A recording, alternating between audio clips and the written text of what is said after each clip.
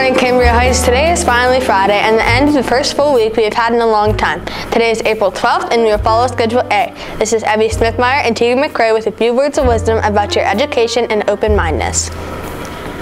Somebody wise once said, minds are like parachutes. They only work when they are open. Important part of getting an education is learning to keep your mind open to new ideas, new information, and new possibilities.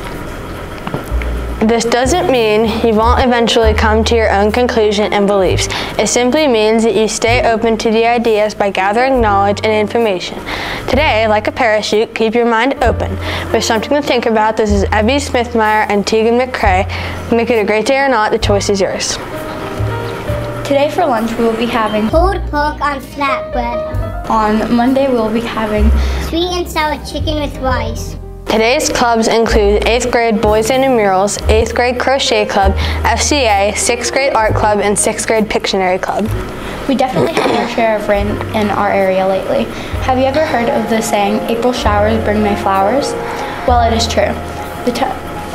It is the time when the last of our snow is melting, and with the warmer temperatures we get a lot more rain, and they do bring about May flowers. Speaking of little phases, you probably use one in order to figure out how many days there are in April. I'm pretty sure you've heard of this. 30 days has September, April, June, and November. All the rest have 31 except February, which has 28.